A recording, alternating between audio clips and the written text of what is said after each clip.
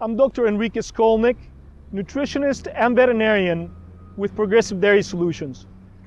We're here this morning to talk about the importance of feeder training at our dairies. We believe feeder training is one of the most important things we can do for employee training at a dairy. In order to achieve excellence in feeding routines, we need to train our feeders and transform them from a truck driver and a heavy equipment operator to a cowman. And by cowman, I mean we need to train them in how the cow functions, what we do every day when we load up ingredients in our wagon, when we mix our ration, how that affects rumen health of the cow. One of the most important things we can teach a feeder is the inner workings of the rumen. Cows have 4 stomachs, with the rumen being the most important one.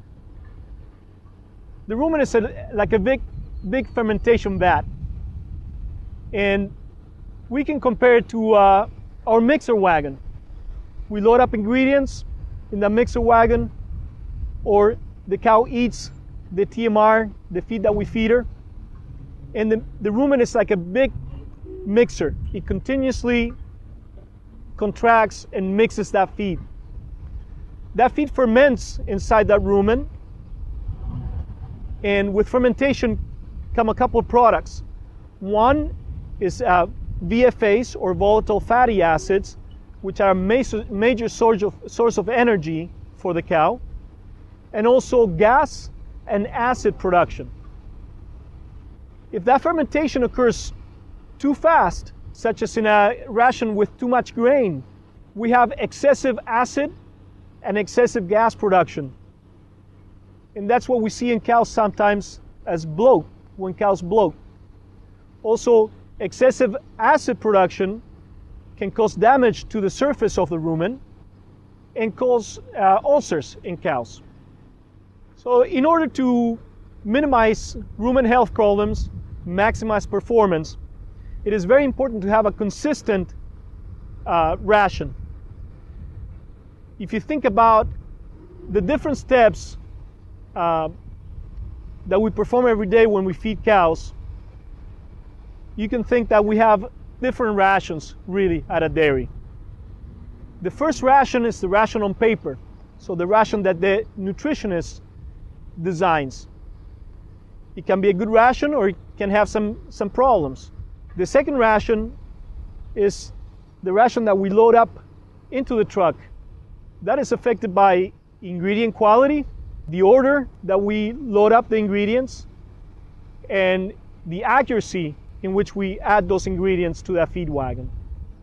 The third ration is a ration that comes out of the truck, and that is affected by mixing times, is affected by the RPMs that we set our mixer at. Also, after the ration comes out of the truck, we have the ration that the cows eat. If we make a ration that is very sortable, cows are going to make their own ration. They're going to separate the different ingredients. They're going to eat the hay separate from the grains. And then the fifth ration that we have is a ration that the cows digest.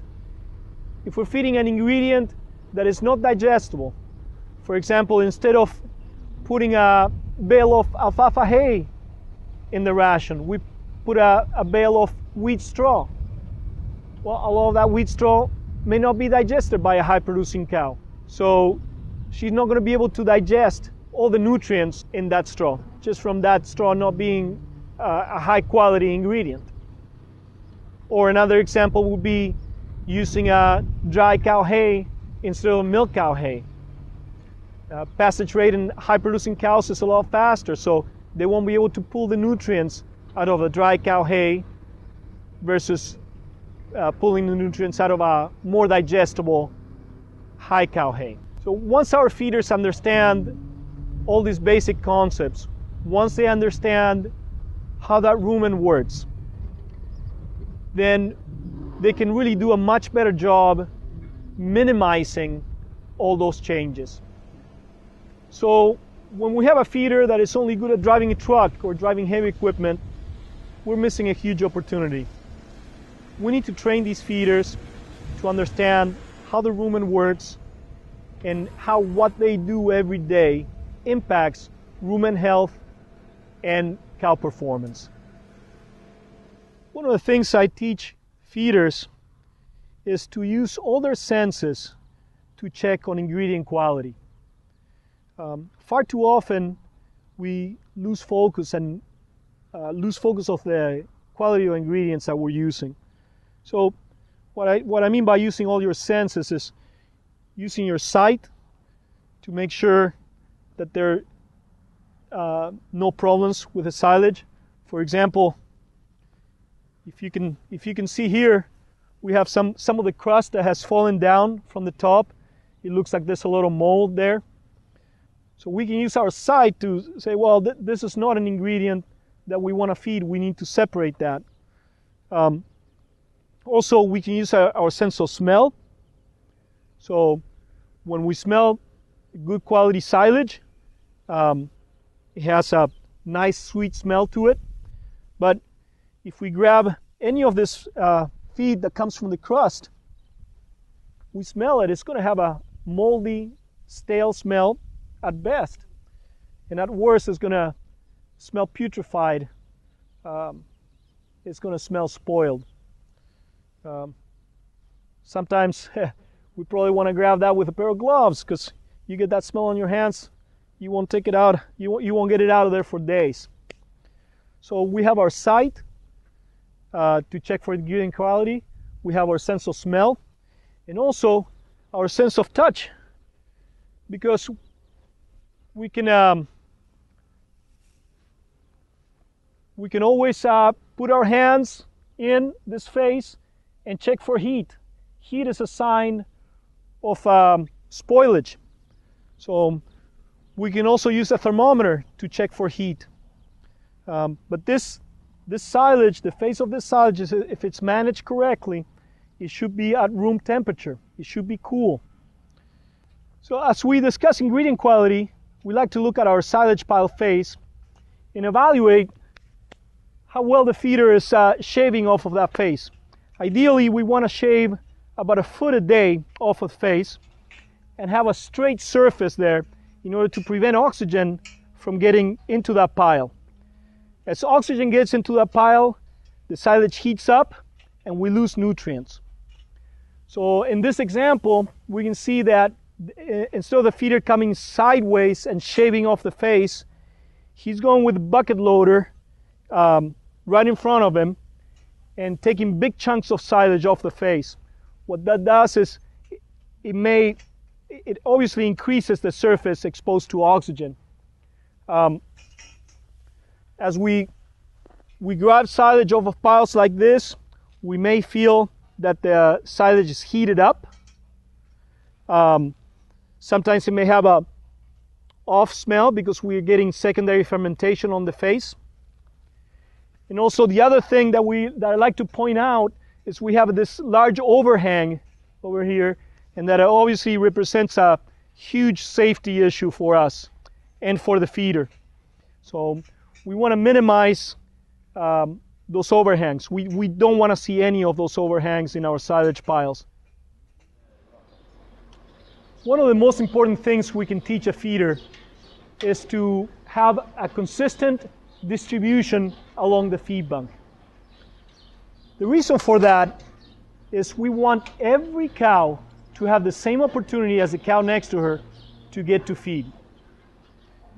Sometimes we have cows that are very dominant and they will push their way to the feed faster, better than a shyer cow.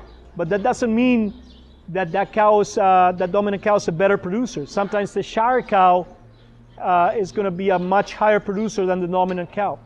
So again, we want to have every cow, we want to give every cow the opportunity to have the same access to feed as the cow next to her. Also, another thing that is extremely important is as cows work themselves down, work the feed down in the feed bunk, to push up that feed. When we run low in feed, aggressive interactions in between cows increase, and stress increases. Also, sortability of the ration when there's a lot of competition at the feed bunk increases. And we want to minimize any negative effects that we may have on eating behavior. As you can see, this mix is very homogeneous. The cow won't be able to sort this feed very well, and that's what we want. We want every cow to get the same bite of feed as the cow next to her. As we talked about earlier, the loading of the ingredients, the mixing of the ingredients, the speed of the truck, in other words, the RPMs, are extremely important to have a well-mixed feed, a well-mixed and homogeneous feed.